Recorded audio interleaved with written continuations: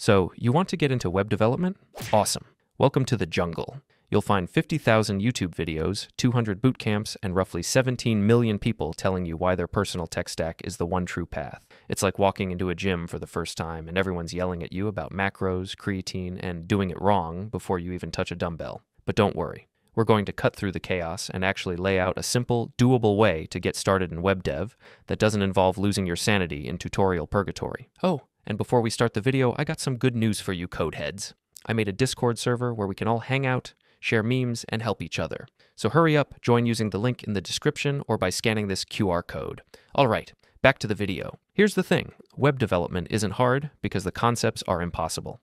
It's hard because the internet keeps screaming new frameworks at you before you even learn what a div is. 1 minute, you are learning HTML and CSS. The next, someone on Reddit says you need to master Next.js, Tailwind, Supabase, GraphQL, and 11 other acronyms before you're even employable. And all you wanted was to build a portfolio site. It's information overload with a side of burnout. So let's slow down and rebuild this path properly. First, breathe. The core of web development is actually kind of old school. HTML, CSS, and JavaScript. That's your foundation. That's your training arc. You don't need to jump into React or Vue or anything fancy right away. Just build. Make a to-do list. A calculator. A weird little personal homepage that looks like it was made in 2004.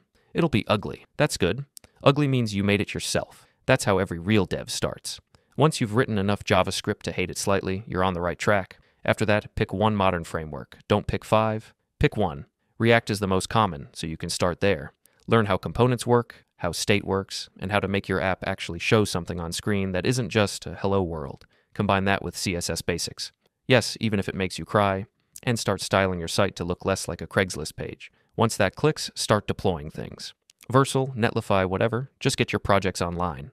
Trust me, the first time you hit deploy and your site actually appears on a real URL, that's your developer dopamine right there. Now let's talk about the traps, because there are many. The first is tutorial hell. If you're watching your 10th crash course and still haven't written your own code, you're stuck. Break out of it by making something on your own, even if it sucks. The second trap, comparing yourself to devs on Twitter. Please don't. Those people have been building since jQuery was cool and will make you feel like a fraud for not knowing how to build an AI-powered weather app that runs on the blockchain. Focus on your own pace. Nobody's hiring you for your hot takes on TypeScript. Another pitfall, chasing shiny tools. Every month, the dev world collectively decides a new stack is the future. Don't fall for it. Learn your basics, get comfortable, and upgrade your tools when your projects actually need it. And please, design is part of web dev. You don't need to be Picasso, but at least learn spacing, contrast, and how not to burn your users' retinas with neon green on purple. Once you've got a couple of small projects under your belt, and you're not terrified of opening your code editor, the next step is consistency. Code every day? Great. Code 3 days a week? Also great. Just be regular. This is a skill game. You get better by doing, not by reading Medium articles about it. And finally, here's the most important truth. Everyone starts out confused. Everyone has copy-pasted code without knowing how it works. Everyone has built a button that refused to center. Web dev is learnable. You're not late. You're not behind. You just need to start, build bad things, and slowly make them better.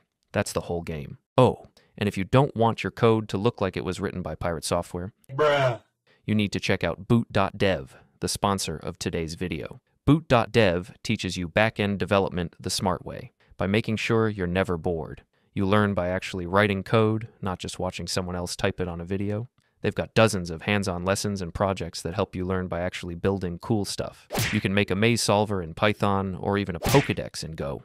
Heck, they'll even teach you how to land a programming job, which I'm still not convinced actually exists. Oh, and did I mention? There's XP, levels, quests, loot. It's basically an RPG, but with fewer swords and way more SQL.